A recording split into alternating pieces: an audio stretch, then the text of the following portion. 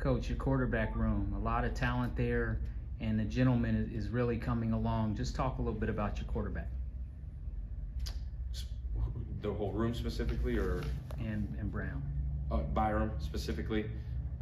Yeah, the competition in there has been awesome. The growth, the closeness of that room is really what's impressive. Like, those guys genuinely like each other. They genuinely are helping each other at all times. You can see it in practice. They literally just stand there in a group and talk through play by play by play. You know, Bryce and Byram's relationship is awesome because they push each other, they compete against each other, they want to see each other succeed.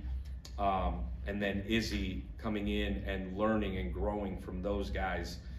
And then you see a young guy like Marcellus Tate come in there who, like, literally, he came into bowl practice and he's like, what in the hell's going on here? And they've brought him in along with Ryan, who's a veteran guy that's in there that holds for us, but he's about as intelligent as it comes in that room, and Mert bringing that crew along. But every really good quarterback room, those guys have to be close. They're competing every day at a high clip. Like Bryce, to come to work after baseball practice and push Byram and push Byram and push Byram, and then Byram push him, is how you build depth and how you truly compete. Because as of right now, you know, Byram, he got to have a backup, and Bryce has got to compete for that job and not accept that being a backup, and Izzy has got to make sure that he is fighting for that job, and he has made huge strides in terms of fighting for that job. That's how you get better.